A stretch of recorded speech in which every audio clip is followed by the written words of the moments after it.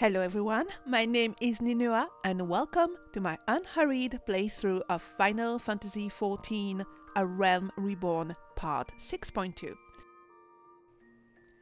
First of all, as this is my first unhurried playthrough video of 2023, I wanted to wish you all a happy new year. I hope this year proves even better than the last one, even if the last one was already great for some of you. I mean, it can always get even better. Let's indulge and be greedy a little bit. Okay, so last time we finally left Gridania to explore beyond the Shroud, unlocking airship travel along the way.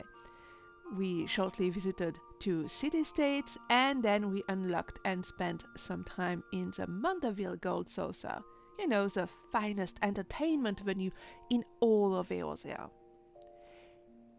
In this video it's going to be a little bit more down to earth, as I'll be unlocking Disciples of Land and Hand available in Ul'dah, and I'll work towards bringing them more or less level with the ones I already have from Gridania. Alright, let's get this show started.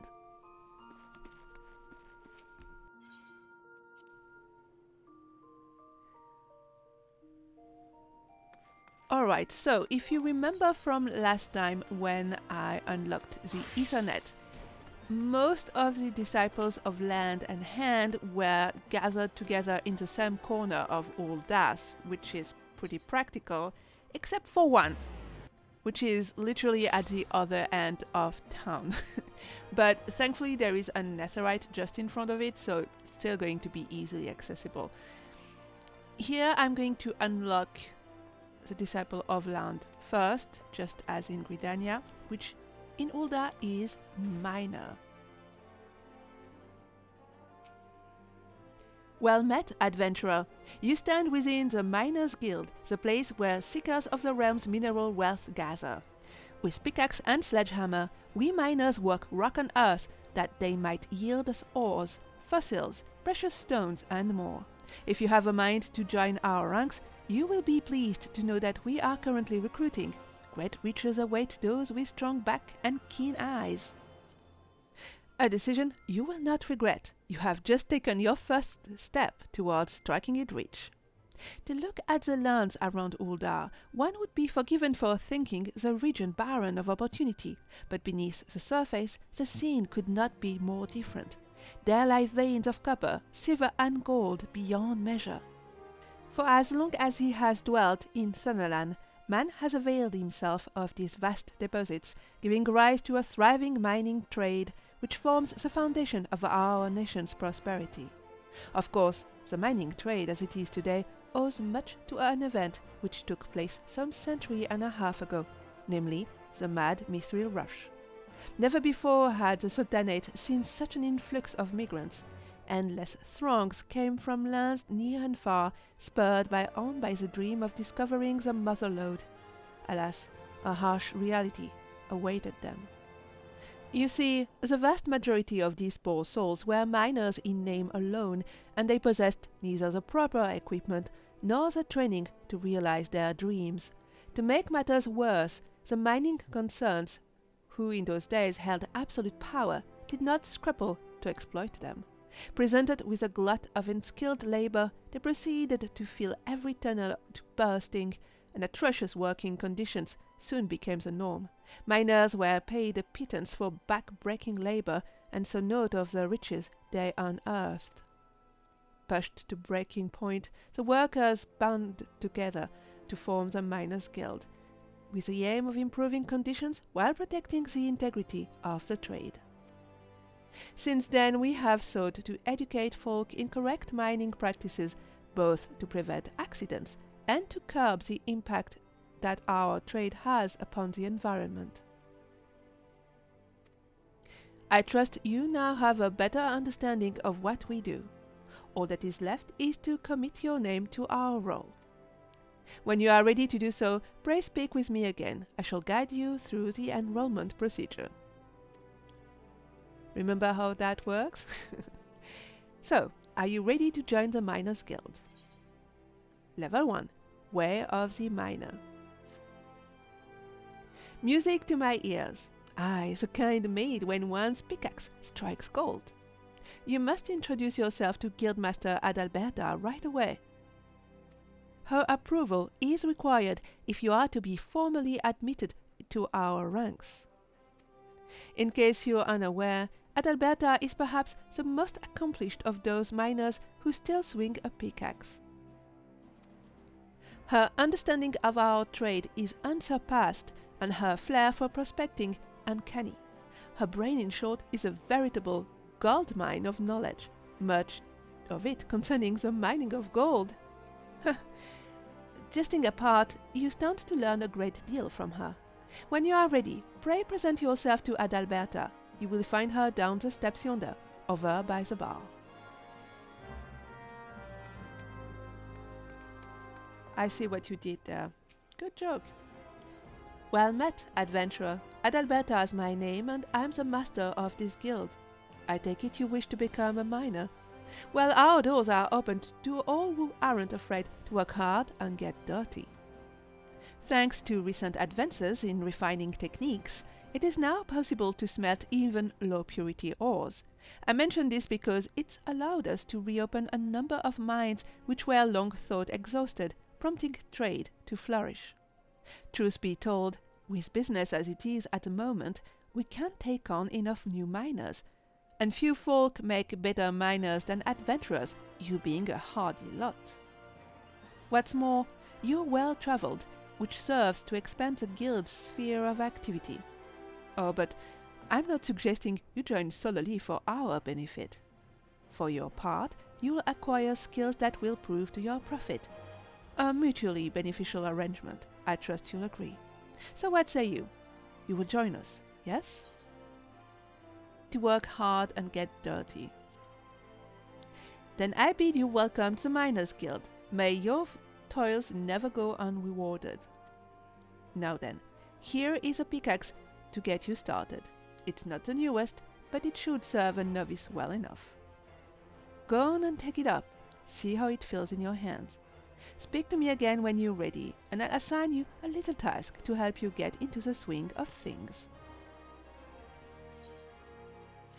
Okay, so we obtain the new pickaxe, so now we can create a new gear set for miner.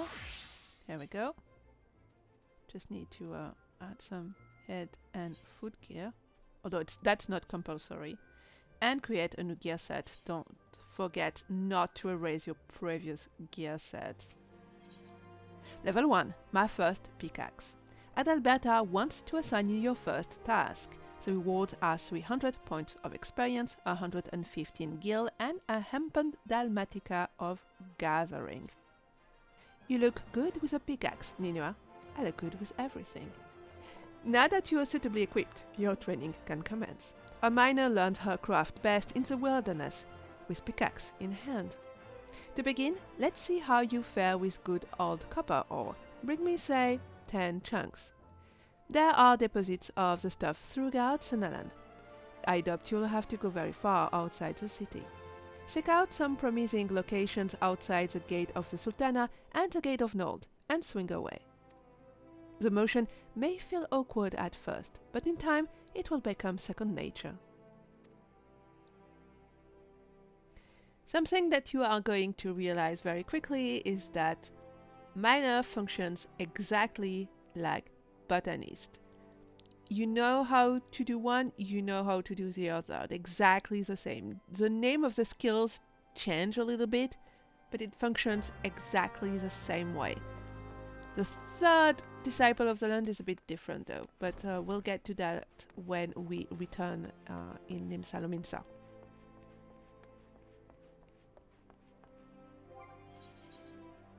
So for botanist, finding nodes to gather was done by using an ability called Triangulate. Here the ability is called Prospect, but it's again exactly the same. I'm just switching quickly and checking if I can craft gear to improve my miner a little bit, but I think I'm good to go as it is. Okay, So if I go to my gathering log, again, same thing. You can see copper ore and can be found both in Western Sunderland and Central Sunderland. And I'm going to go to Western Sunderland for this. But both are equally valid. So new achievement for exploring Western Sunderland for the first time, and a new tutorial, finding mineral deposits. Miners can use pickaxes and other digging tools to mine the mountains of Eorzea and gather materials for use in crafting. Locations that are prime for mining are known as mineral deposits. Mineral deposits are only discernible from other stones when using the action prospect. While the action is active, the location of mineral deposits is displayed on the minimap. And as you saw here, I had to activate it manually. Once you have arrived at a mineral deposit, select it to begin mining. And that was because I'm still only level 1 as a miner. I didn't have to do that as a botanist, but as I mentioned back in the day, that was because when I went out, my botanist was already level 2.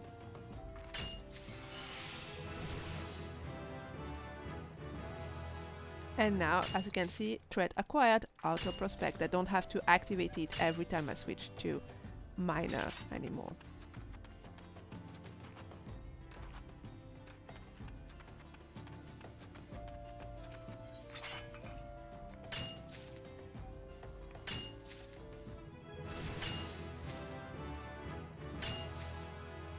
And we have a new tutorial using actions from other classes. So let's have a look at this. The armory system not only allows your freedom to change between classes, but also the ability to wield the actions obtained through those Disciple of the Land and Hand classes. To make these actions accessible to your current class, start by opening character from the main menu, followed by actions and traits. Next, select the desired class under Additional to display a list of available actions. Highlighting the checkbox will add the action to the list at the bottom of the Actions and Traits interface. Once an action has been added to the list, select the icon and press the button combination of the hotbar slot to which you wish to set it. At level 10, you will only be allowed a maximum of 2 additional actions. This number will increase every 5 levels up to a maximum of 10 actions. Okay, so let's have a look at this quickly.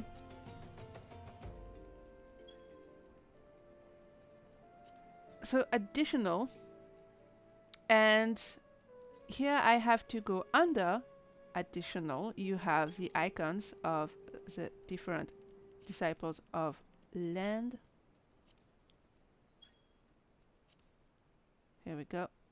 Here we have the actions we can share with botanist, or rather that botanist can share with miner, and I can assign it to my hotbar. So now I can use triangulate to see both nodes for miners and botanists,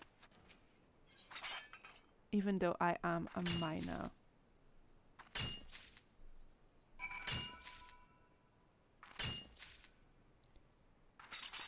And here, if you are any serious about your crafting, you will want to start gathering a lot of copper ore, because especially once you've unlocked the Disciples of the Hand in Limsa, copper ore is going to fly off the shelf really, really quickly.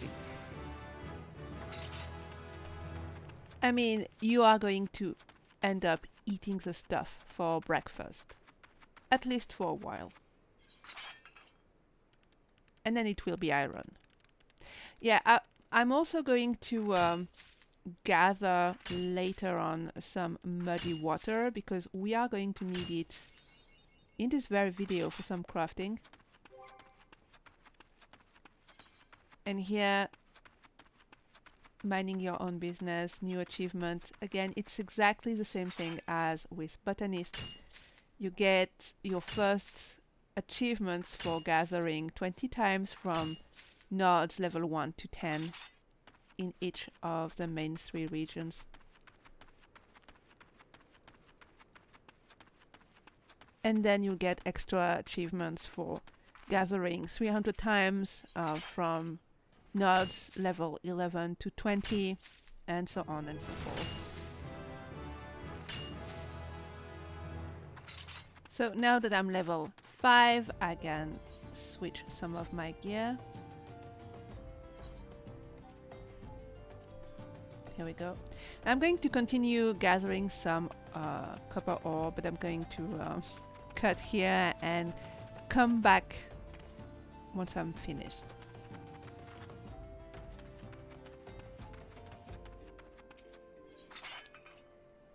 And back just in time to gather some muddy water, which I need for the level 1 Alchemist quest. There are a handful of recipes that use muddy water, but not that many.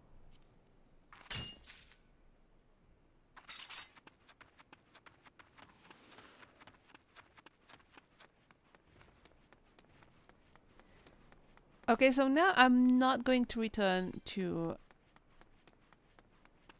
the Miners Guild right away. There is something else I want to gather here, but that's not going to be with my miner.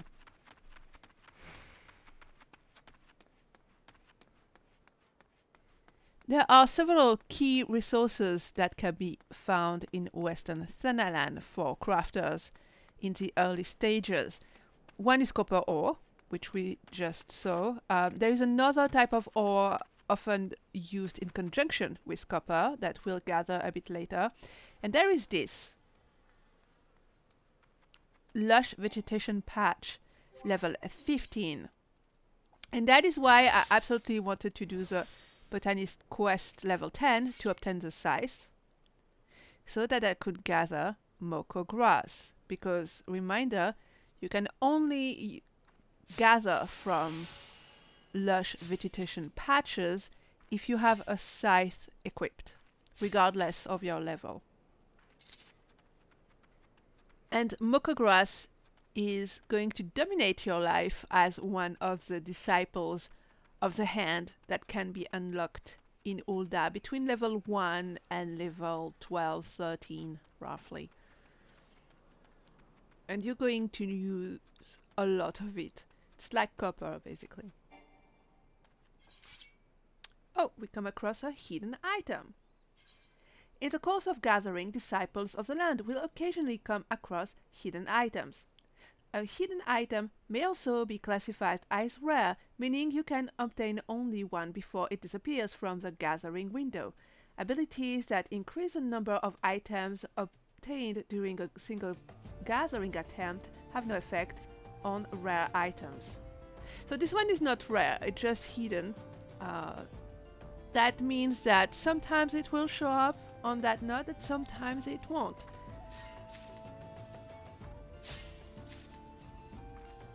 Whereas all the others are going to be constant on this node. But they show up fairly regularly. The rare items, the rare hidden items are the ones that may take you a while before you can come across again.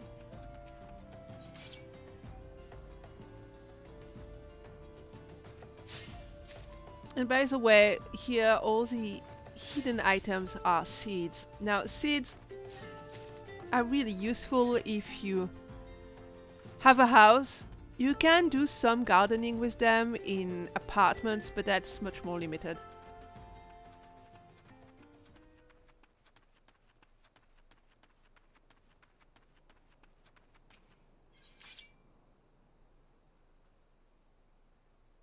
Here you have a rare hidden item.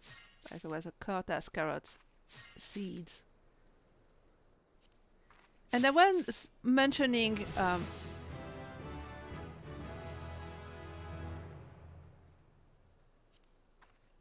as we just unlocked a new ability that is going to increase your perception rating.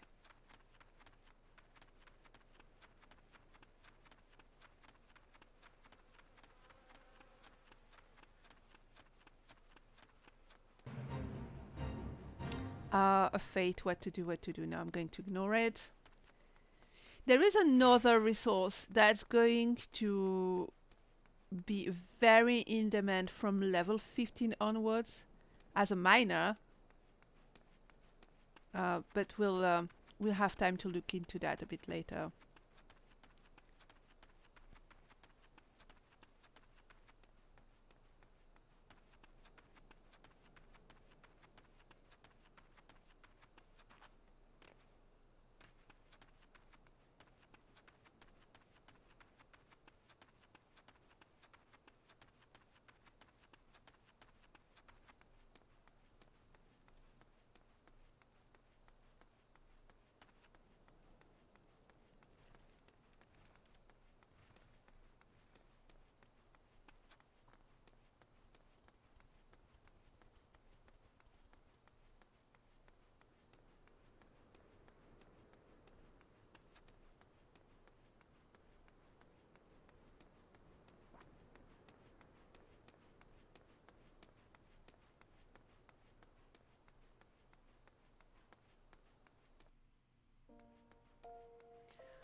Alright, so now I need to return to the Miners Guild to complete the quest.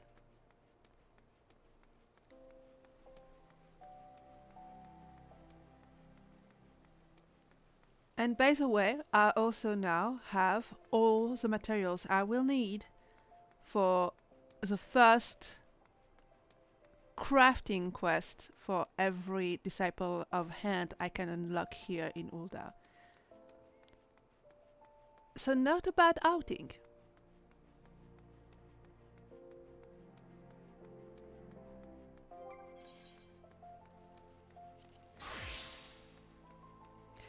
Now obviously if you haven't gathered all of that before heading to the different Disciples of Hand Guild, don't worry too much, because as you saw in Gridania, you can always buy the basic materials for a nominal price. It's never going to cost you much.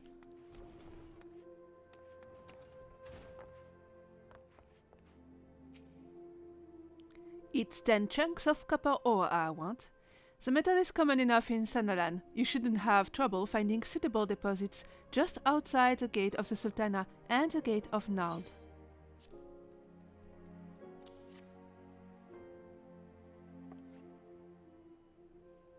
Let's see here. 10 chunks, just as I ordered. Well done, Ninua. Tell me, is being a miner old like you imagined? Harder than expected, is it? Ha! All new recruits say as much. It takes a combination of knowledge, experience and instinct to know where to dig, yet it is ultimately back-breaking labor that yields you your prize. Make no mistake, Ninua, mining is grueling work, and you'll be dog-tired most of your waking hours. But tell me, did you not feel invigorated each time your pickaxe struck home? Did you not experience a thrill of triumph when the earth finally yielded up your prize? That is what we miners live for. You may be ripe to collapse, your face caked in weak old dirt, but the promise of discovery drives you on, and the instant you find that which you have long sought, in that sparkling instant you feel like a god among men. You've made a fine start, and I would have you maintain your efforts.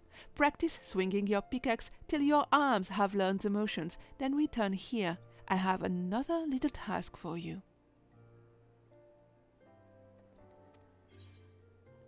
So the next quest is, as usual, available from level 5. I'm already level 5, but for now I'm going to head to the first Disciple of Hand Guild.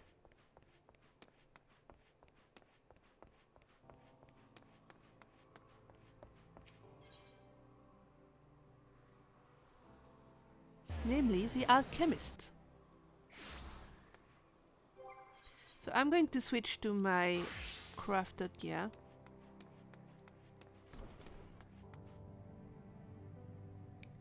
And as always, it all starts with the receptionist. Ah, an adventurer, one of my favorite kind of people. I find your unquenchable thirst for exploration neatly complements the burning hunger for sagacity that marks our dedicated members. Welcome to the Alchemist Guild. Though I hesitate to define alchemy in such narrow terms, our main field of expertise is a concoction of various potions and elixirs. There are salves to treat all manner of afflictions, not to mention miraculous libations that enhance the imbiber beyond her natural physical limits. As an adventurer, I am sure you can appreciate the eminently practical applications of our work. What say you, madam? Care to take up mortar and pestle and join our ranks? Wonderful. Now then, allow me to give you a brief history of the guild before we tackle the official paperwork. Though alchemists are presently known as the quintessential brewers of potion, the profession itself arose from the desire to achieve an as yet unrealized ambition. The original driving purpose behind our art was, and perhaps still is, the discovery of a process that can transform base metals into gold or silver. The mystical medium thought necessary to effect such a transformation is the philosopher's stone, which is itself believed to have Panacean properties and be capable of bestowing eternal life. The success yet eludes us. Years of endless experimentation towards this golden goal had the initially unintentional consequence of unearthing a wealth of knowledge in the field of alchemical medicine. Regretfully, alchemy's potential to enrich the lives of the masses was first met with a wave of distrust, as if our ability to create helpful compounds was akin to dabbing in black alley witchcraft. The profession eventually gained credibility in Ul'dah through its integration into traditional medicine by Frondel's Frontistery, an institution known for producing respected physicians. Once the city's shift in perception became known, building alchemists wishing to study without fear of persecution journeyed to Ul'dah from every corner of the realm. It was not long before the gathering of inquisitive minds banded together to form the Alchemists Guild. Thus, while our organization is intensely focused on perfecting and sharing the fruits of our research, it is also of paramount importance that we uphold the reputation of alchemy itself as a legitimate discipline. If you would revel in the secrets of our art, then you must be prepared to shoulder the responsibility I have described. Take a moment to dwell on these words before you truly enter the world of alchemy. Have you arrived at a decision? Are you ready to exalt in the arts of alchemy and commit to the responsibilities that your enrollment entails? Level 1, Way of the Alchemist. And the rewards include 100 water shards and 50 lightning shards. Excellent. Then allow me to direct you to our guild master. Gaining his approval is the last test you must pass before becoming a full member of the guild. You will find Guildmaster Severian tending to his experiments at his personal workbench. I must warn you, he is a rather intense individual. Pray choose your words with care. Yeah, intense is one word for it.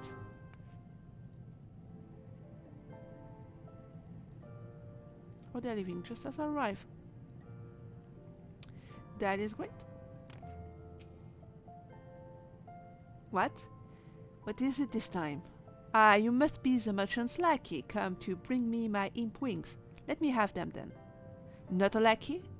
An aspiring alchemist, did you say? Speak up, and pray that I heard you awry. Did that babbling fool Dietrich send you to me? I specifically requested that I be disturbed for nothing less than the coming of a second calamity. Do I appear as a kindly mentor to you? My research demands my absolute and undivided attention. Now be gone before I... But wait, perhaps I can... Yes, you may be the very assistant I require. I have had a change of heart. Congratulations, I approve your application to the guild. It is with great pleasure that I welcome a fellow seeker of knowledge into the fold. Well, that was easy. We can dispense with the interminable initiation ceremony, yes? Here is your first Alembic. Try not to drop it, for there is much work to be done. Yes, much work. That was 180 degrees for the books. Okay, so I'm adjusting and then register it as a new gear set.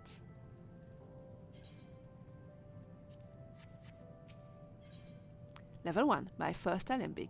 Guildmaster Severian wants you to use a weathered Alembic to perform your first alchemic miracle. The rewards are 300 points of experience, 150 water shards, 100 lightning shards, some muddy water, and a hempen quota. Ah, I see you've managed to take hold of the Alembic without injuring yourself.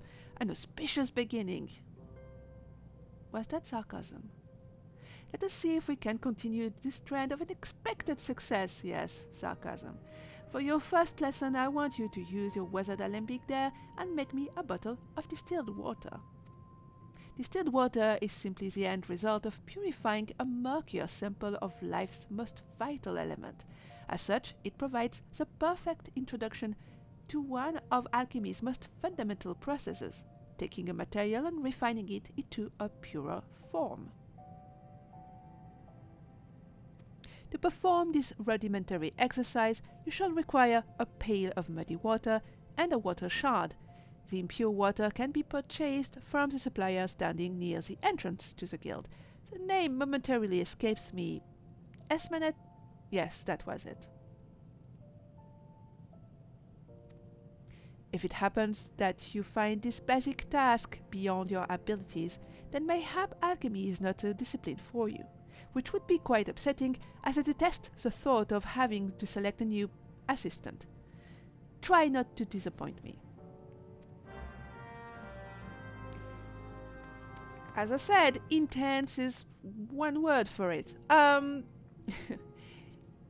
Okay, so crafting distilled water, as I said, was very simple, so now you understand why I wanted to gather some muddy water, although again, you can buy it from Esmanet for a very nominal price.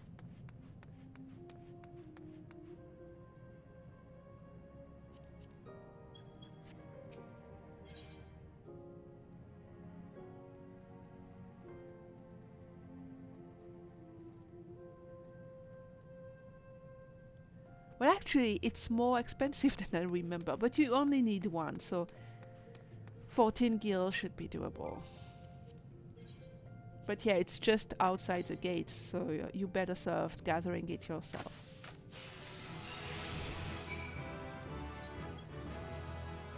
Yeah, that wasn't too difficult. Your task is to provide me with 1 bottle of distilled water. Come, come, we are wasting time. Purchase a pail of muddy water from Esmanet if you must.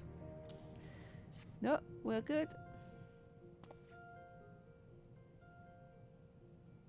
Magnificent! Your transformation into an alchemist has begun.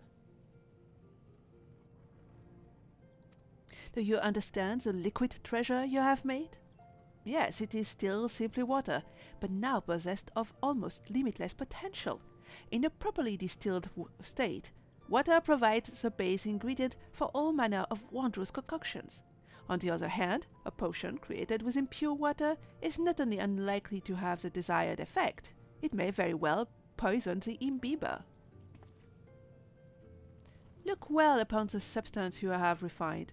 See how crystal clear it has become. Not the most flavorful of libations, but still refreshing to pour over one's head on a stifling summer afternoon. Tell me, how did you feel in the instant of its purification? Such a fine result must have sent thrills of excited satisfaction down your spine. Yes, I know well the sensation. To clean a pristine drop from filthy swill. It is a miracle born of mortal artifice. Nothing can compare to that rush of triumph in the moment when physical laws bend to one's will. Nothing. The greater your mastery of alchemy, the more ecstatic that feeling becomes. Go, fill your chambers with bottles of distilled water and revel in each success. I return now to my experiments. When next you disturb me, I shall expect your skills to be worthy of a guildmaster's chosen assistant. He really means for us to be his assistant, isn't he? Do you know who I am? Well, to be fair, at this stage in the story, I'm nobody, or almost.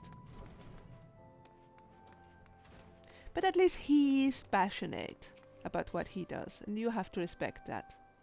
Okay, next up, let's go to the Weavers Guild.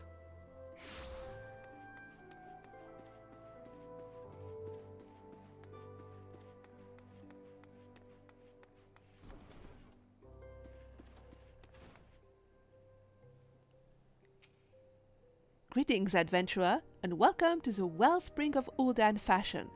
From humble thread, our peerless artisans weave wonders, dreams in fabric form. We are renowned as Eosia's finest purveyors of quality textiles and as her foremost arbiters of style. Needless to say, such renown was not won without effort. Ours is a tremendously demanding profession, you see, but also a highly rewarding one. It is little wonder that so many adventurers have set their hearts upon joining us. Might you be one of them? Ah, I thought as much. Then I'm sure you're eager to learn all about our illustrious history. As I'm sure you know, Sunderland can be a perilous place, its vast deserts being wont to punish the unprepared. While a menagerie of ferocious beasts stalks the sands, the greatest foe is, of course, the midday sun.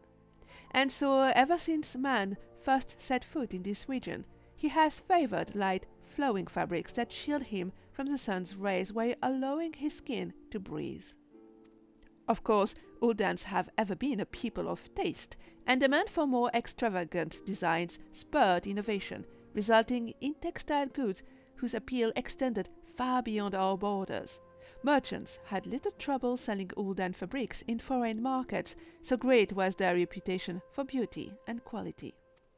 And when traders from those same markets sought to peddle their lesser products in Tannerland, well, it gave us little cause for concern.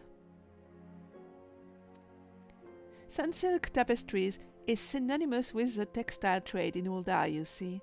Those who come here hoping to peddle cheap rags swiftly learn the price of doing business in our territory.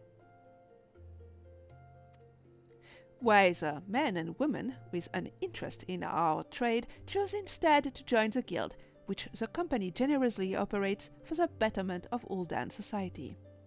We offer our members the tools and techniques needed to become successful, and should they prove themselves especially skilled, they may even be offered direct employment as sunsilk weavers. Just imagine, adventurer, your designs could one day dictate the course of Ul'dah fashion. If you desire such fame and influence, then you might be granted a place with us, provided that you are willing to embrace hard work. To ensure candidates can endure the rigors of our profession, our guildmaster has taken it upon himself to evaluate each one personally. When you are ready to submit yourself to his rigorous scrutiny, say the word. Are you ready to meet the guildmaster? First impressions are everything, and you do not want to present yourself poorly. Level 1, Way of the Weaver. And the rewards include 100 lightning shards and 50 wind shards. Excellent, though I do wonder if your attire is appropriate for the occasion. You will find the esteemed Redolent Rose supervising guild operations over yonder. He is... how shall I put this? He is relentless in his pursuit of excellence. So long as you demonstrate that you are similarly committed, he will treat you fairly and with respect.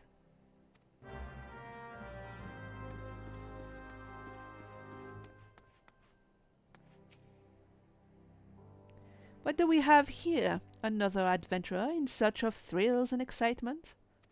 Shall I dance you a merry jig? No?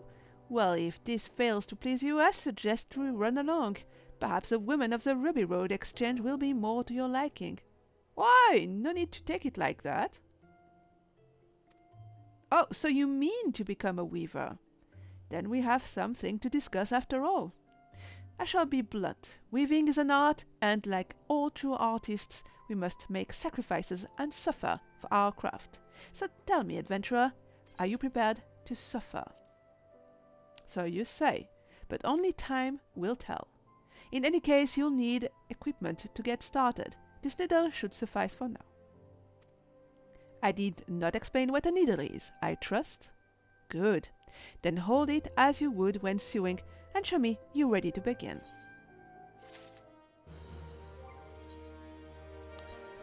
Okay, so time to switch to the needle of the weaver and create a new gear set, and we're good to go. Level 1, my first needle. Redolent Rose would like to assign you your first task as a weaver. The rewards are 300 points of experience, 150 lightning shards, 100 wind shards, some moko grass, and a hempen quota. Well, well, you look like you were born to hold one of those. Even so, I suggest you keep it somewhere safe, especially when clambering over haystacks, as I shan't be issuing another. I see what you did there, Redolent Rose. Now you certainly look the part, but it remains to be seen if you can play it. I bid you craft me a spindle of hempen yarn. A trifling task, yes? Well, I do hope you find it so. Should it seem even remotely testing, you have no future at this guild. To make hempen yarn, you will require moko grass and lightning shards. The former can be purchased from our dear Kigima, the latter you will have to find for yourself. That is all. Yeah, or instead of finding the lightning shards, we can use one of the 250 he's just given us. So now you understand why I went out in search of moko grass.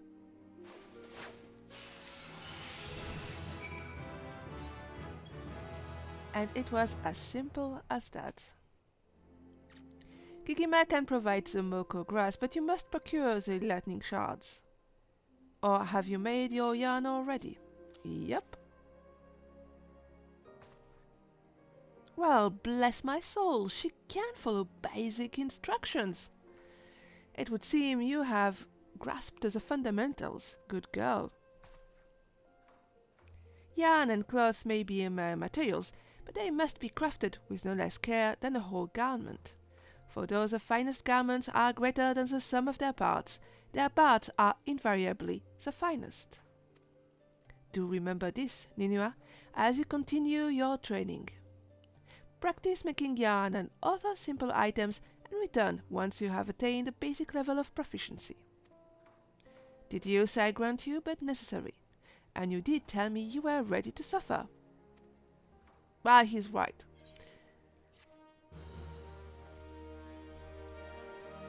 But I think we'll be alright.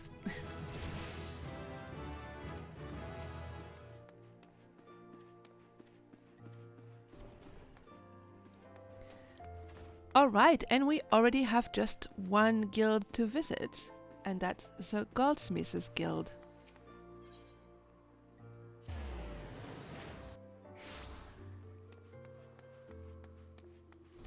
Which is really only just a short walk away, but Aetherites make you lazy. Good evening to you, adventurer, and welcome to the Goldsmiths Guild. Have you come to observe our artisan at work? Indeed, it is a marvel to watch goldsmiths transform raw metals and uncut gemstones into sparkling rings, earrings, and necklaces, some of which possess magical properties no less. You know, if you'd like to try your hand at goldsmithing, the guild is open to adventurers like yourself. No prior experience is required, for we teach all you need to know about the craft. Would you be interested? It pleases me greatly to hear you say so. As the first step, I would have you understand the purpose of our guild.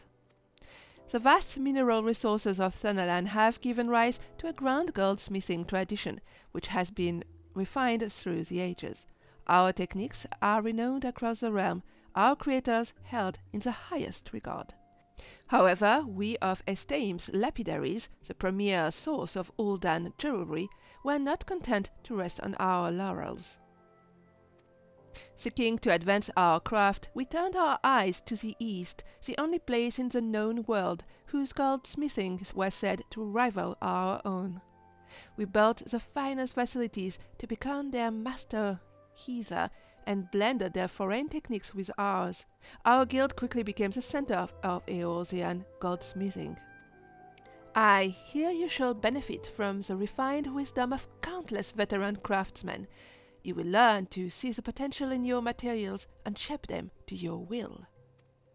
These are essential skills, for a goldsmith must hone his eyes to identify and appraise all manner of materials and, when needs be, recognize imitation for what they are. It is even said that a master goldsmith can ascertain the authenticity of a man himself. You may one day come to possess such vision, but even the most magnificent jewel begins life as a rough-hewn stone. It must first be cut and polished before it can delight the eyes with its brilliance. If you would become a goldsmith, you must needs refine yourself as you would a gemstone. It will take much time and effort, and there is no guarantee of success. Should you be certain that this is a life you seek, speak to me once more. Before you can embark upon your journey to become a goldsmith, you must first seek an audience with our guildmaster. Are you ready to do so? Level 1, Way of the Goldsmith. And the rewards include 100 wind shards and 50 fire shards. You shall find Mistress Serendipity on the workshop floor, just down the steps. Show her your burning desire to learn, and you are certain to receive her permission to join.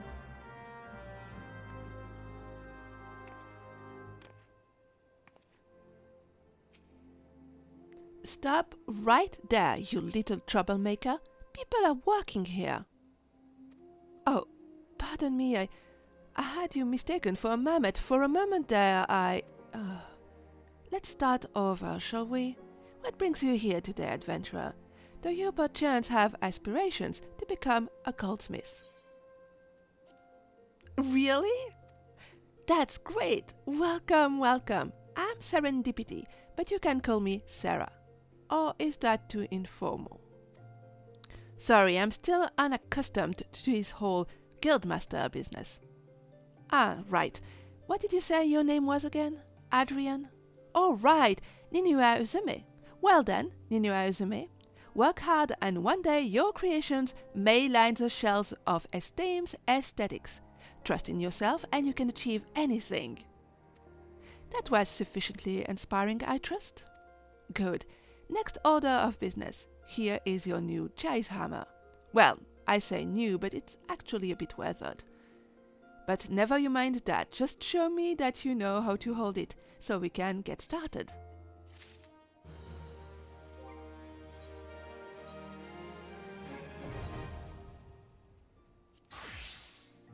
Well, you know the drill by now.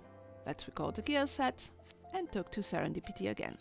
Level 1, my first Chaser hammer. Serendipity would like to officially begin your training as a goldsmith. The rewards are 300 points of experience, 150 wind shards, 100 fire shards, some copper ore and a hempen quota. Great, let's get started. Though to be honest, I'd swear you've done this before by the way you wear that hammer on your hip. Mind you, even if you do have some experience, a responsible guildmaster must ensure that her charges have a firm grasp of the fundamentals. Therefore, I command you to craft me a copper ingot. It's simple really, all you need is copper ore and a wind shard. Our guild supplier, Ul'dah, can supply you with copper ore, and I gave you a few wind shards along with your hammer. At least I think I did. If it turns out you don't have any, you'll need to get some yourself. Isn't this exciting, Ninua? Your first real challenge as a member of the Goldsmiths Guild. Show me the ingot when you're done. Good luck!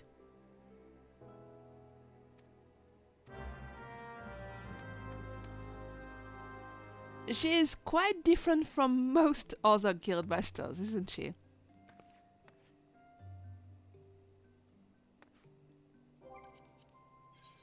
But you have to admire her enthusiasm.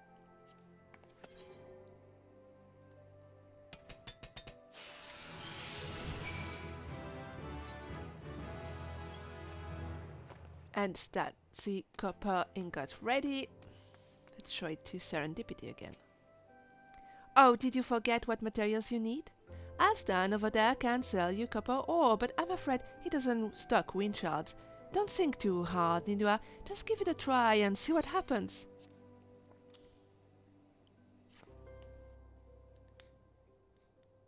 You know, I think this is quite... Ne,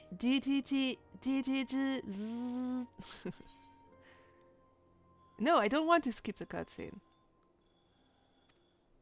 Attack garbage, the worst, not even fit for making a chamber pot. Quiet, Gigi. I am the guild master. I get to decide what's fit for a chamber pot.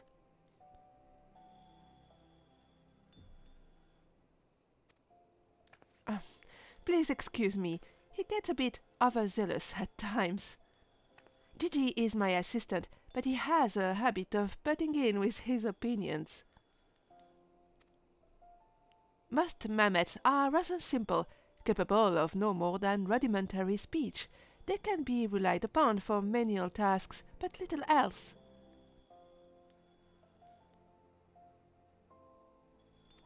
Gigi, on the other hand, is quite intelligent, and quite stubborn, I might add. I suspect that's due to his age. He's been with the guild for an eternity, ever attending each guild master. But recently he's been coming and going as he please. Ne, Gigi, kneel before Gigi, the one true guild master. Respect my authority, ignorant mortal, or suffer my wrath. It's like this every day, Ninua.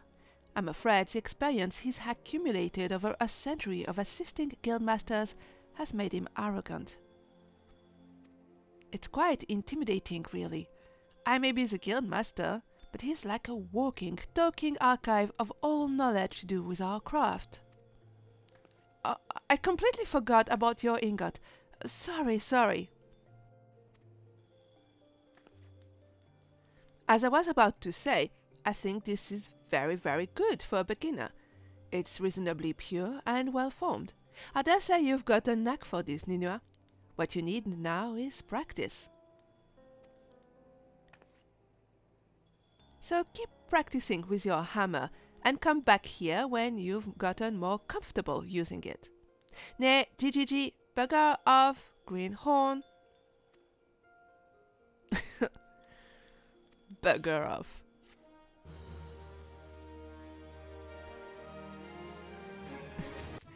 I love the way he tells you these horrible things and then looks at you with those big eyes, which obviously reminds me of Vivi. So I can't find myself to be mad at him. Alright, so what we need is practice, and that's exactly what we are going to do, because I want to do the level 5 quests as well while we are at it. And an easy way to practice is Levequests. Greetings, adventurer. I deal in the issuing of guild leaves. Now, remember we unlocked the guild leaves at Gridania, and when we did the unlocking quest, it told us that city-state guild leaves were unlocked. So that applies not only to Gridania, but it applies to all 3 city-states. That's why we can do them here and do them in Linsa Lominsa as well, at least the early levels.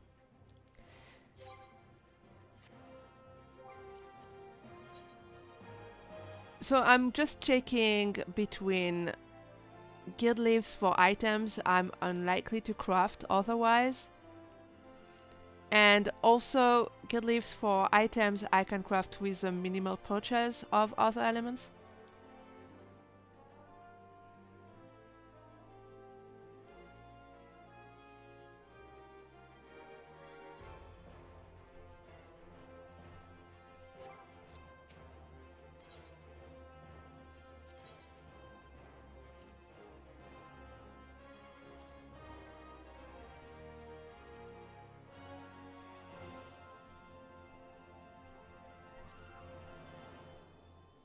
And all you need to level up to level 5 is really just the one Levequest. That's going to be enough. Unless you take the Levequest for the most base material.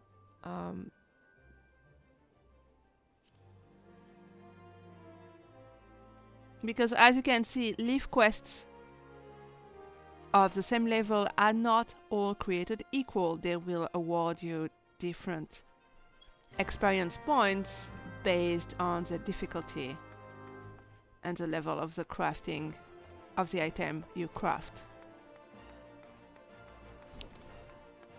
And the recipient for all these quests in Ul'dah proper is Roach, who is here at the Ruby Road Exchange. You just saw him with that red icon above his head. So I just need to check what materials I need to craft the copper wristlets. So there's one copper ingot and then some copper rings. And copper rings themselves require copper ingot. But again, because at this level I can't be bothered with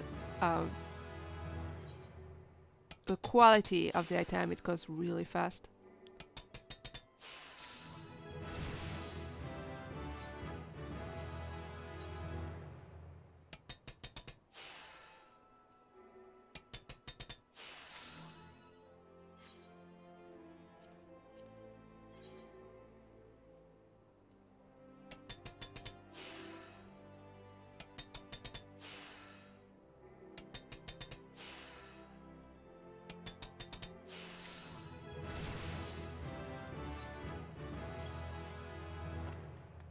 And I'm already over leveled. Goes very quickly. Good morning, adventurer. Handing in or picking up? One moment, please. Handing in. Sign here, please. Thank you, and have a nice day. He likes to keep things short, doesn't he? And we are already level 7. So we learned Master's Bend, which I haven't had to use yet, have I? Okay, now I'm looking for the hempen undershirt.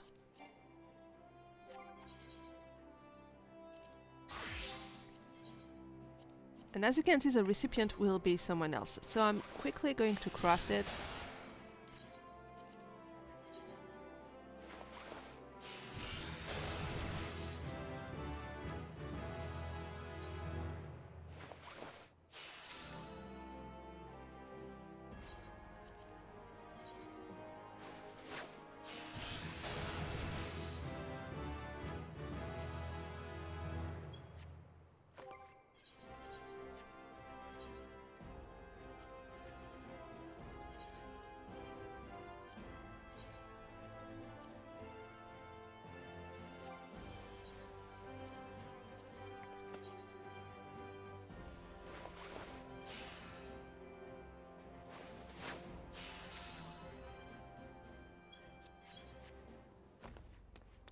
Okay, now I have to find the recipient, who is going to be in Western Thanalan.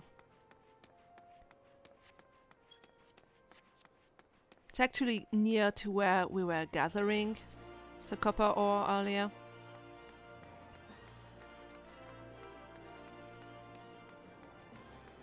I'm always interested in what other bards are wearing. Well, I'm interested in what other people are wearing in general, but bards in particular.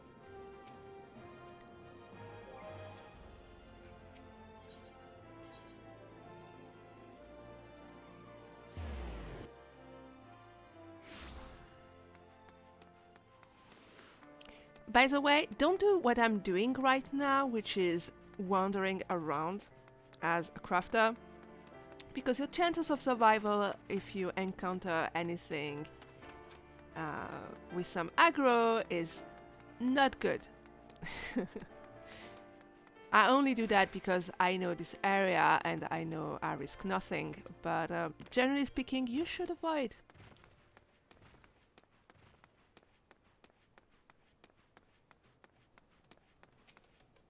this stripling is who they send in answer to my summons? I trust you understand the importance of this work. Well, I suppose this is adequate. You may return to your so-called adventuring. I just imagine him doing, you know, a sign with a hand for you to go away. Okay, I'm going to talk to the leaf meat here because I still need to do one leave for Alchemist.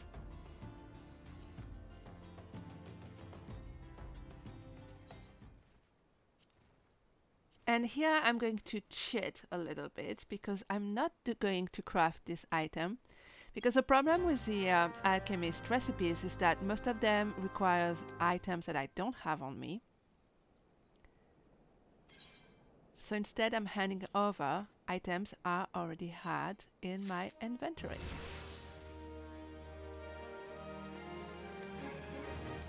And you can do that, by the way. There's nothing in the system that verifies that you have indeed crafted yourself the item. You can either exchange for an item that you already have in your inventory because you received it from a quest, or an item you've bought as well. So both are perfectly acceptable. It really depends why you do the leaf quest. If it is just to complete the leaf quest itself, because later some leaf quests will have unique items, then it doesn't matter if you craft the item yourself or you bought it on the market, for instance.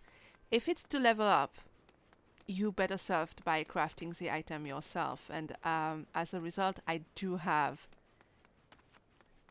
to do another leaf quest because just handing over items that I had was not enough to level my alchemist to level 5.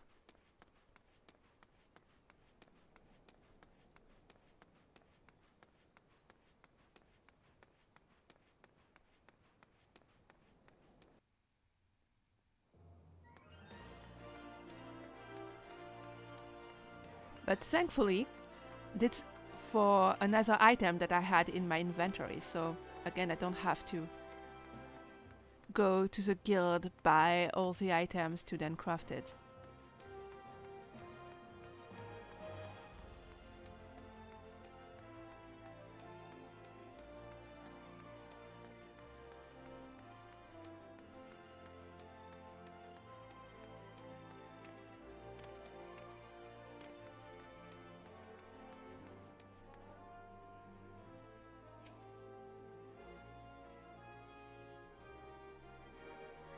And this time I'm going to hand over the maple wand. And now we're good. We even unlocked a new achievement. Earn a cumulative total of 1000 gil from Levequests.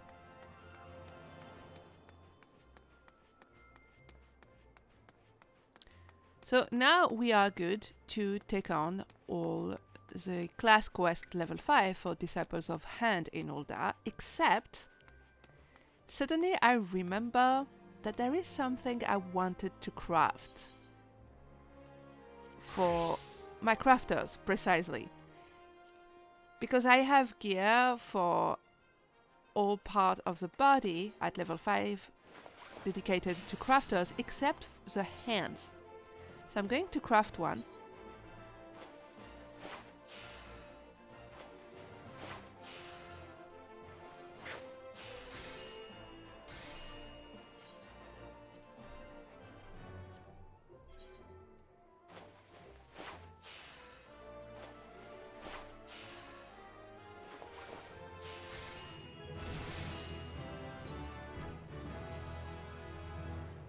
And that's the hempen half gloves. Now I could have crafted these even earlier, but I wouldn't have been able to do them at high quality.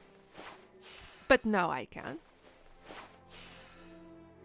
Because that again slightly improves the stats. And in crafting, much more than in battle, unless you're talking about high level fights, stats are going to matter a lot more. In gathering as well.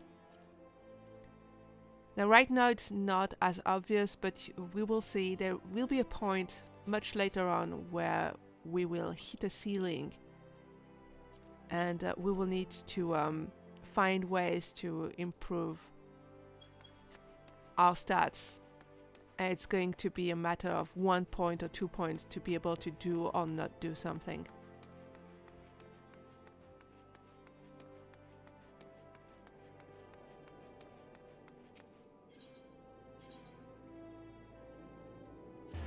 But again, it's talk for something that we are going to see only really at the very end of a Realm Reborn 2.0 or even in the patches afterwards. So for now, just regularly upgrade your gear and you'll be fine. Level 5, once more unto the Breeches. Redundant Rose is now willing to assign you your second task. The rewards are 1,435 points of experience, 194 gil, lightning shards, wind shards, a second-hand tool for weavers, and the regular level 5 gear pieces among the options, and some elegantine pieces. Back so soon? Very well, let's resume your training.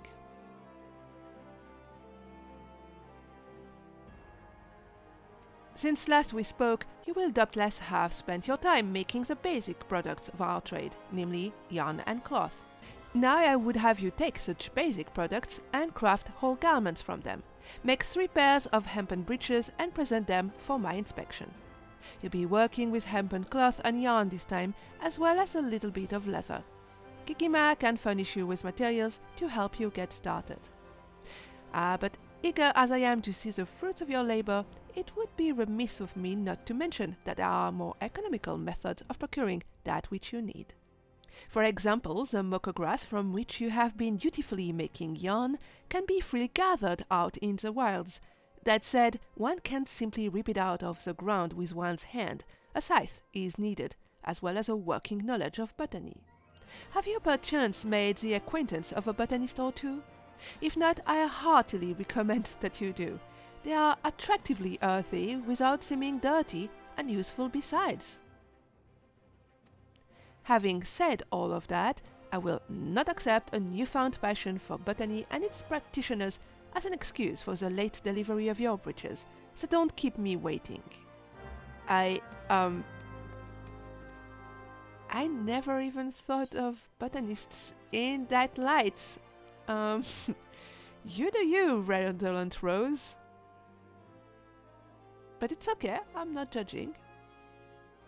Alright, so for each pair of breeches I will need 2 cloth, 1 yarn and 1 leather. So I'm going to craft all of the basic elements first.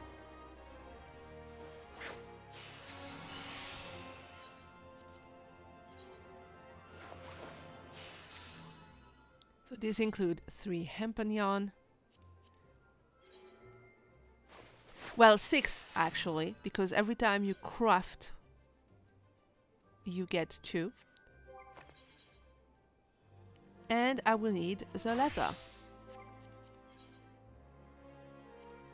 which is a base, a level 1 recipe for leather worker, so that's easy enough.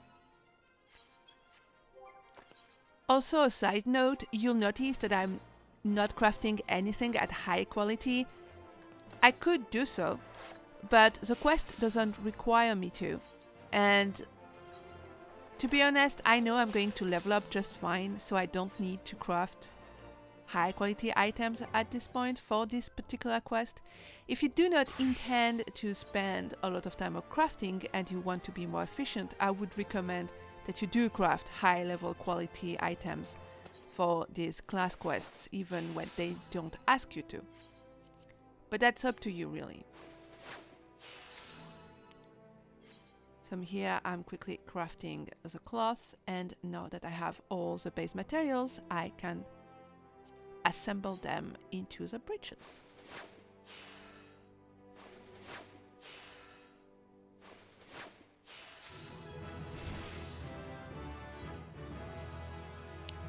So that's one pair done, and I have to do the same thing again 2 times. So I'm going to quickly do that, and we'll see each other when I'm done with them. Alright, so I just need to assemble my last pair and we're good.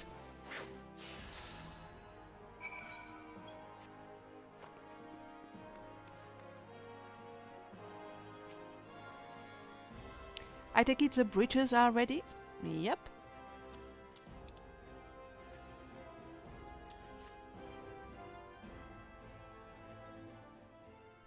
Not bad, Ninua. Not bad at all.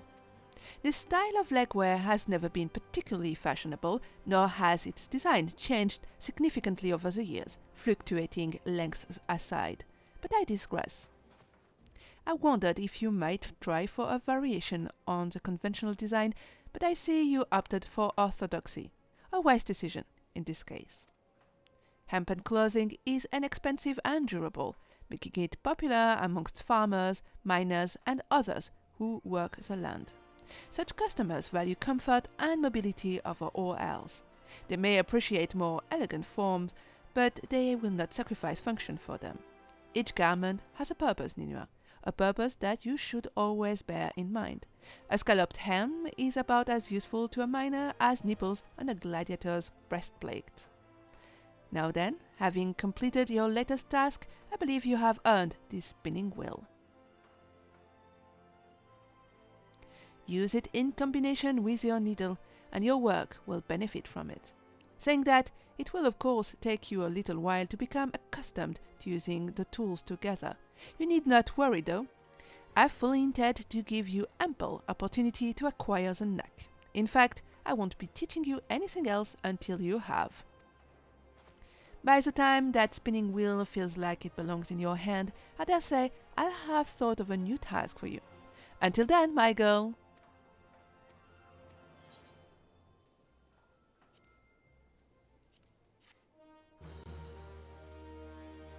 Now, you saw me grab one of the pieces of gear, even though I already have one of them and I don't need them.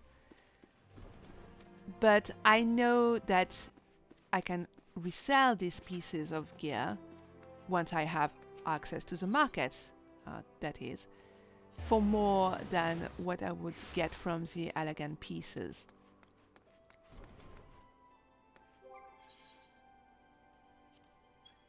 But again, if you are not on a subscription and don't plan on subscribing anytime soon, I would recommend that you pick up the elegant pieces instead, because that would probably make more financial sense to you, since you won't be able to sell on the market anytime soon. Level 5, Gorgets Rising. Serendipity has a new task for you. The rewards are 1,435 points of experience, 194 gil, some wind shards, some fire shards, a secondary tool for goldsmiths, and the usual suspects in the options. Oh, Ninua, I'm honestly a bit surprised to see you. Most newcomers find Gigi's evaluations so harsh that we never hear from them again. I'm so glad that you didn't take him seriously when he said your copper wasn't fit for a chamber pot. I mean, really, it doesn't even make sense. You could make a chamber pot out of anything. It's not helping. Anyway, I hope you've been working hard, because your next task won't be nearly as easy as the last. Listen well, Ninua. I want you to make me 3 copper gorgets. For this, you'll need copper ingots, which you very conveniently learned to make last time. Now, I directed you to purchase ore from Ul'dah before, but there are other ways to obtain it. You could dig it up yourself, or perhaps befriend a lonely miner and convince him to share some with you. However you choose to obtain your materials, I'm sure you'll put them to good use. Befriend a lonely miner. Really, Serendipity? Anyways, so just as last time,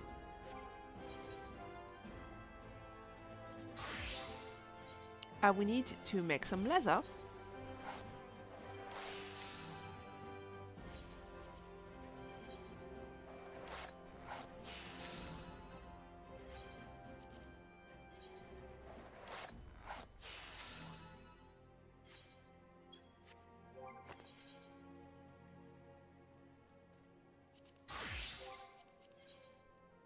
And now, as you just saw, there are 2 copper ingots per copper gorget, so I need to make 6 in total.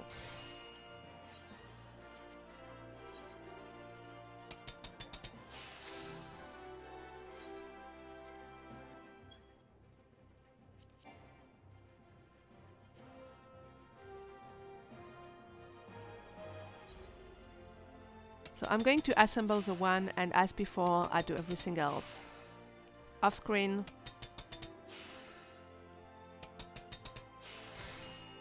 And now, interestingly, I had a 4% chance that my item would turn high quality, and it did.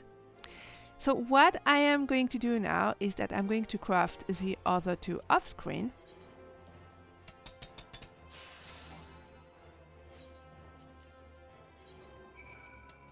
And we are back as I assemble my last copper gorget.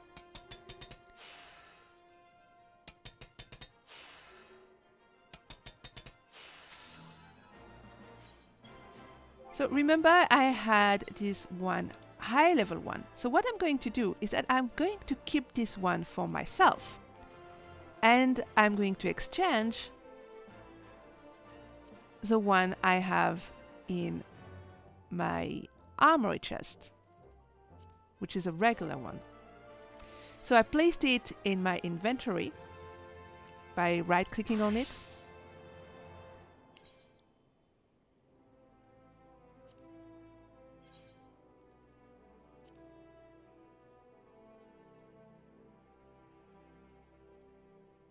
So again, I put the copper gorget HQ on my archer, and I'm going to do the same with Lancer.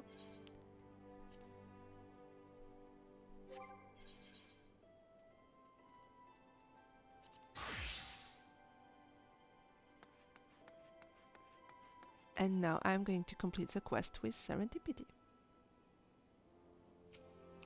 Are the gorgets ready yet, Ninua? Don't keep me waiting too long.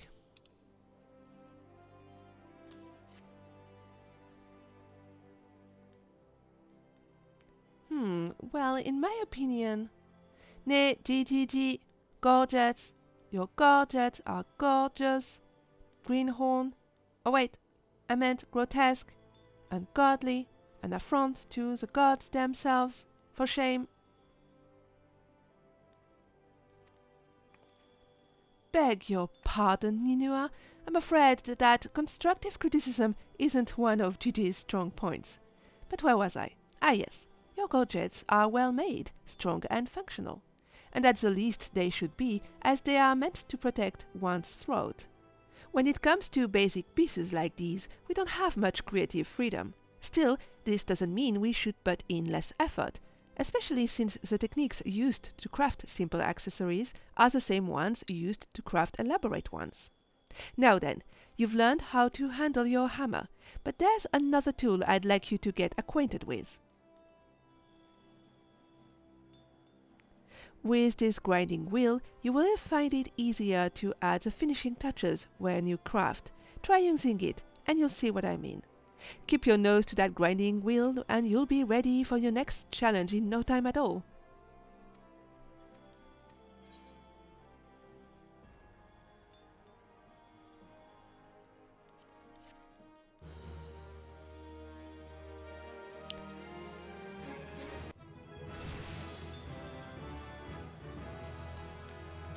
And so, as far as Disciples of Hand are concerned, there's just Alchemist left to go, but I won't do this right now. I'm going to postpone it just a little bit. And I'm going to head for the Miners Guild instead.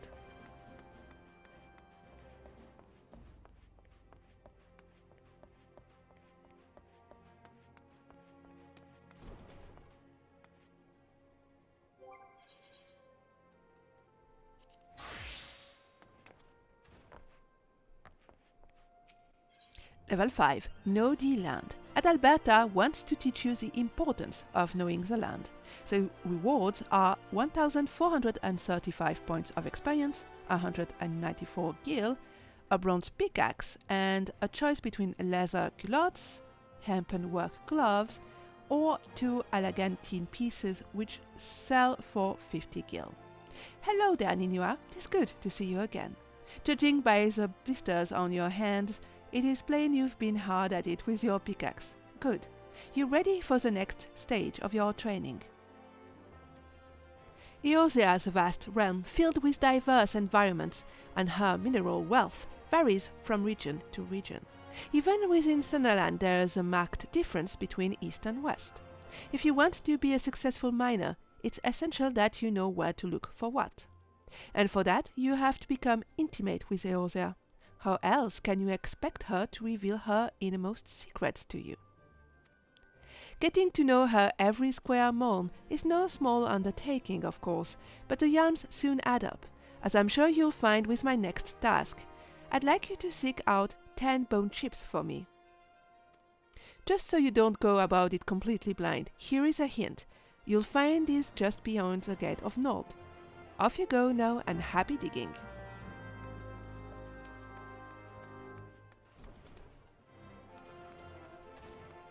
The Gate of Nold means Central Thunderland. And that's easy enough because we have direct access through the Ethernet.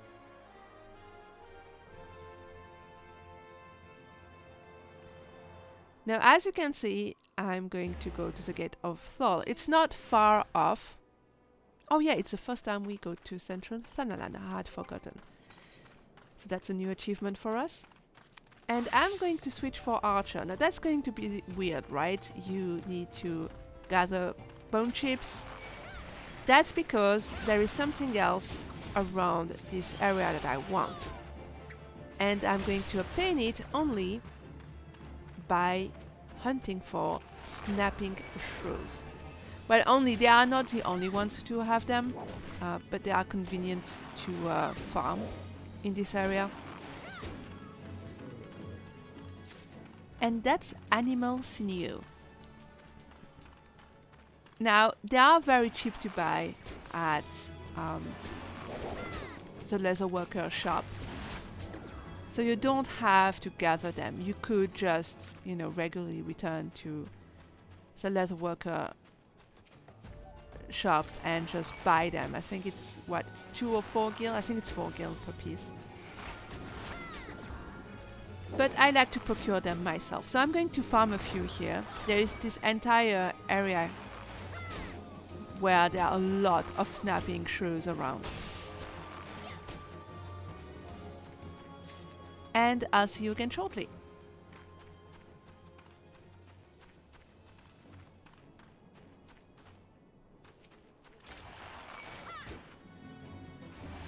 So here I'm just getting 1 or 2 more and we'll be done.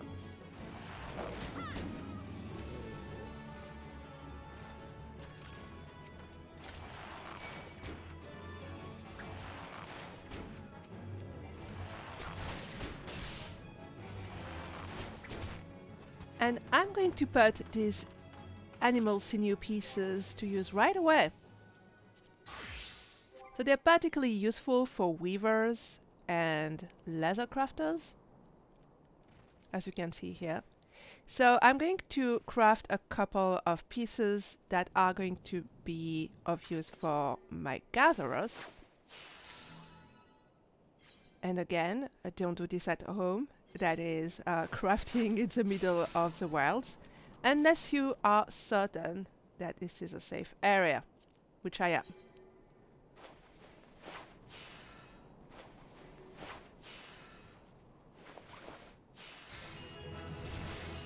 So I'm going to ignore the gear condition tutorial for now. I will look into that a bit later.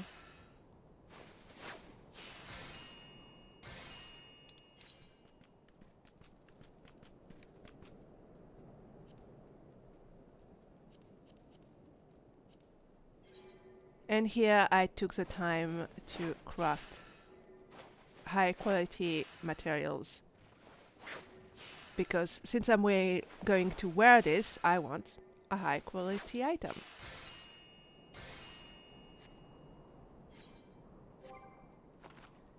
Okay, so that's 1 piece. Because remember, I don't have a dedicated piece for my gatherers, for the legwear.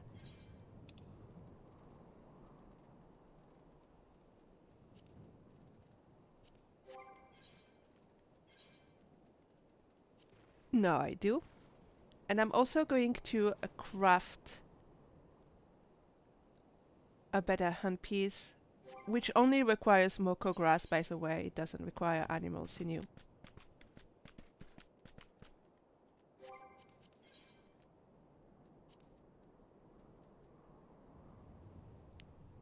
So it's a hempen work glove that I want to craft.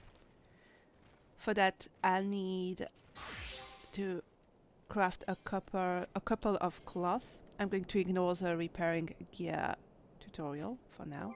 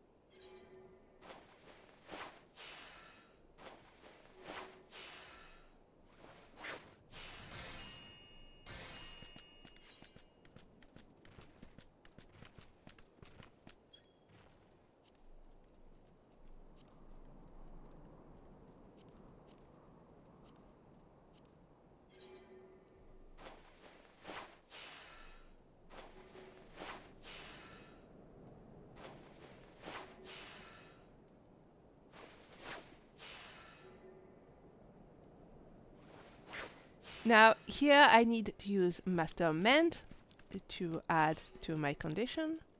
Here we go. So now I have enough to finish the piece. And we've acquired Quick Synthesis. You can now craft items using Quick Synthesis. Quick Synthesis is available for any item you have successfully crafted at least once using traditional methods, and can significantly reduce the amount of time required to create multiple normal quality items. To begin Quick Synthesis, open your crafting log, select the desired recipe, and then press the Quick Synthesis button to the immediate left of the Synthesis button. As Quick Synthesis focuses on completing the recipe as fast as possible, it is difficult to produce high-quality items. If quality is your aim, normal synthesis is recommended. So earlier, with all those recipes we had to do 3 times, we could have used Quick Synthesis if we had it unlocked already, because it didn't require high-quality items for those quests. And it's going to come in very handy for the level 10 class quests for Disciples of Hand, at least for most of them. Okay, so I've just equipped my miner with my newly crafted gear. And we are good to go. I'm just going to check the gathering log to locate exactly the bone chips. And as you can see, it's the deposits just a few arms away from us.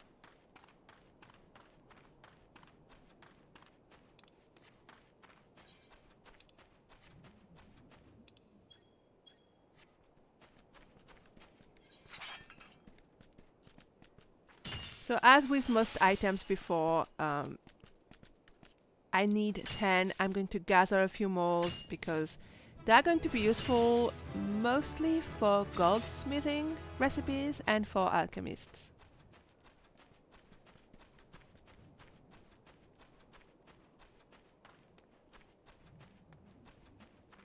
It's not the most in-demand thing in the world, but we are going to use them a few times.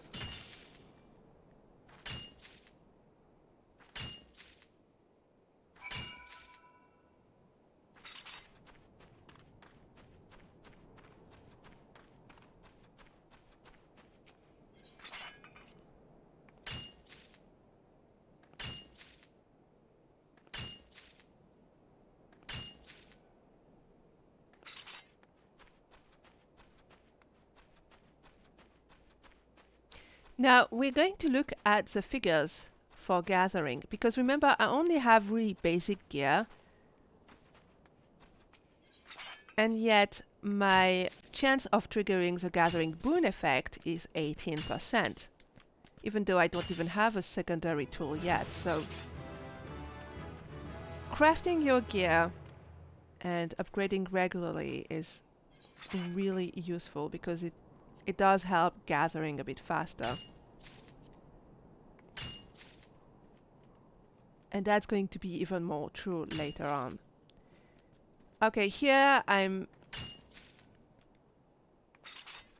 gathering also the lightning shards to get the bonus for first time gathering, and I'm going to gather a little bit more because I want to reach level 10. I want to do the level 10 quest right away. I'm not going to go anywhere we haven't seen already, so I'll see you after I'm done.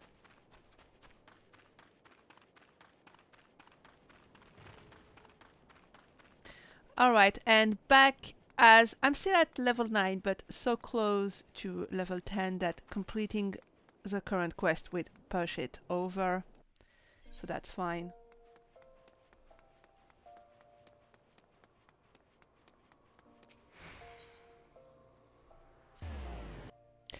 Gatherers in general are very easy to level up, especially if you like to gather your own materials for crafting. It will level itself. You just have to push it a little bit at the very beginning and then at the very end of a run Reborn. So let's hand over the bone chips. Ah yes, precisely 10 bone chips. You've done well, Ninua. No doubt you had trouble tracking these down at first, but each chip you found added to your understanding. For your efforts, you've come to know where best to search for bone chips, and so it goes for everything else we mine. Now, in addition to learning where to find materials, you should also make a point of knowing who needs them. For instance, armorers and blacksmiths are our best customers when it comes to ores, while goldsmiths would struggle to ply their trade if we didn't supply them with gold and gemstones. Oh, and I mustn't forget the alchemists. Those fellows can never have too much rock salt or cinnabar, and we often rub shoulders with them. In short, know whence it comes and whither it goes. To be sure, you still have much and more to learn, and there is no substitute for hard work. Oh, don't look so gloom. Just be thankful you don't have to bleeding memorize all that information. You have a gathering log for such stuff. Make good use of it, and you can't go wrong. That's all for now. Keep up your efforts and visit me again when you've spent more time in the worlds with Pickaxe in hand. I'll have another task for you when you've perfected your swing.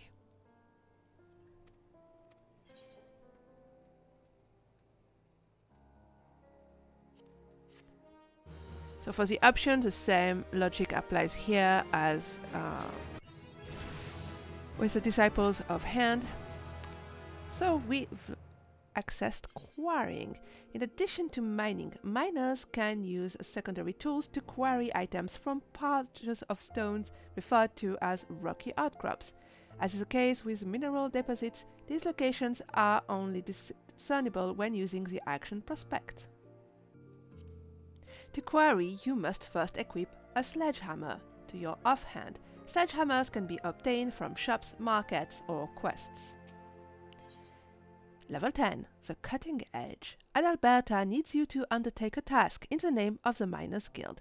The rewards are 5,899 points of experience, 289 gil, a bronze sledgehammer, surprise surprise, and pieces of gear level 10 to 11 or 2 elegant bronze pieces. Ah, there she is, the rising star of the Miners Guild. Oh, don't be like that. I'm only teasing, which is not to say that it isn't true. The fact is, you've been working tirelessly, and you've improved more quickly than I could have hoped. Indeed, I think you're ready to handle a task in the name of the guild. As you probably know, we receive orders from various parties, but most come from Amagina and Sons Mineral Concern. The concern actually owns this hole, but they've kindly given us the loan of it. In return, they get first pick of guild talent to work their mines. On occasion, they send requests for us to procure less widely used minerals, commodities required in quantities too small to warrant anything beyond an ad hoc arrangement. One such request happens to have arrived just now, and I want you to take care of it, Ninua.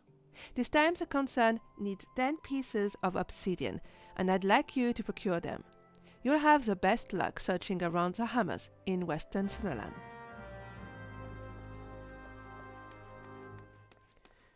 So there's nothing too different between this quest and the others. It's just that the level is slightly higher, but because we've upgraded our gear a little bit, this is going to be pretty easy.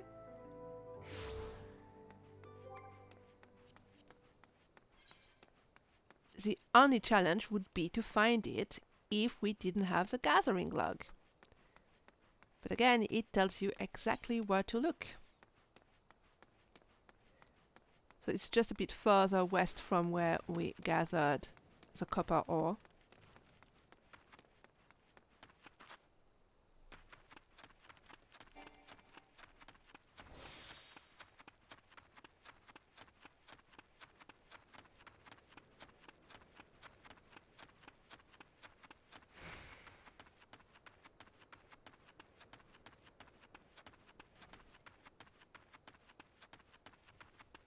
By the way, when you go to that area, don't forget to turn on sneak, otherwise you're going to get a nasty surprise from Yazen feeders around here.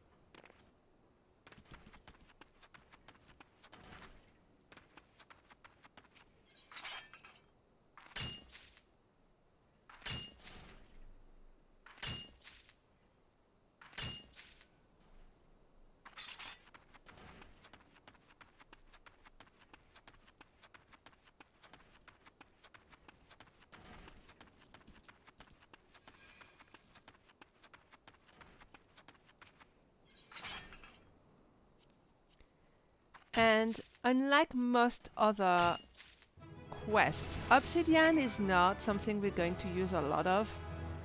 So I'm not going to gather more than the 10 necessary. On the other hand, something incredibly necessary for crafters is tin ore. You'll need it in conjunction with copper ore, both for blacksmiths and armorers, which are disciples of hand in Limsa Lominsa. So it is good to have some on you at most times, at least as long as you are a low-level crafter. At least between level 1 and 15, and then we'll start moving on to other materials.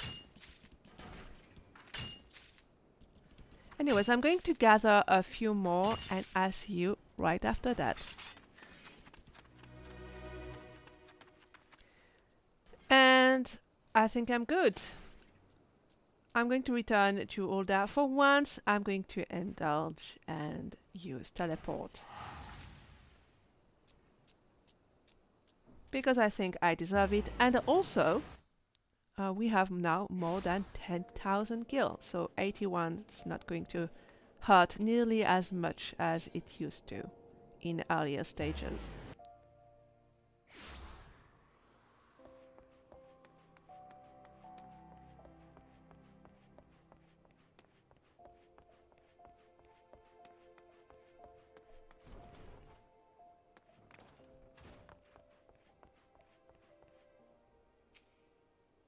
Remember, it's 10 pieces of obsidian we need.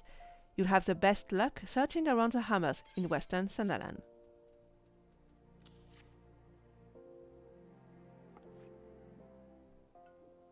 Oh, this is some fine obsidian. The concern will be well pleased.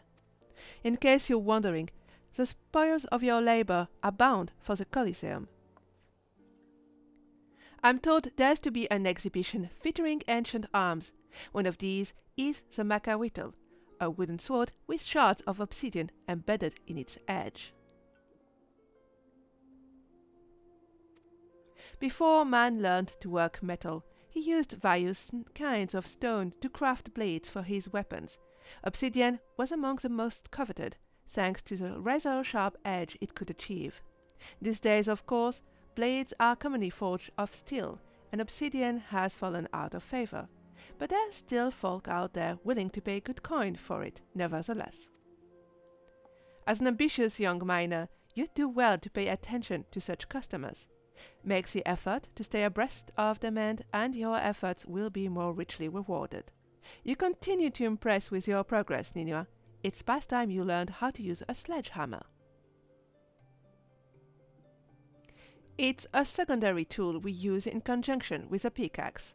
Thus equipped, you'll be able to break outcrops of bedrock and get to the precious minerals within. Well, what are you waiting for? Go and find a rocky outcrop and give that sledgehammer of yours a swing.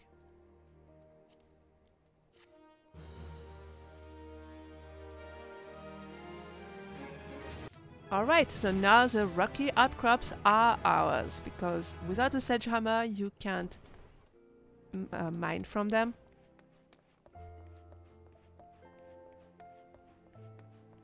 So that's why we are not limited in what we gather, except by our level. Alright, so I'm going to conclude this here, because it's been already quite a while. We will go back to the Alchemist Guild a bit later, but that can wait.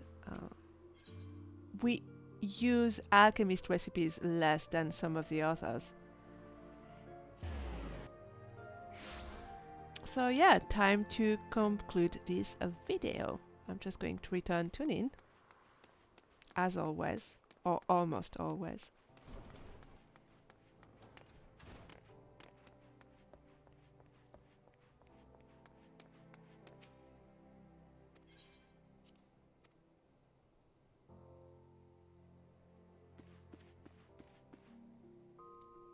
Alright, so it's going to be it for part 6. So we've unlocked the other two city-states, we've unlocked the Gold Saucer, we've unlocked Disciples of Hand and Land in Ul'dah. So all that's left to do for us now, as you can see, the duty list on the right is cleared, is to resume the MSQ, and we will do that in the next video. And believe you me, it's going to be a pivotal one. I wish you all a very good day, a wonderful week, and again, all my best wishes for 2023. Many blessings for you and your loved ones. And until next time, bye bye.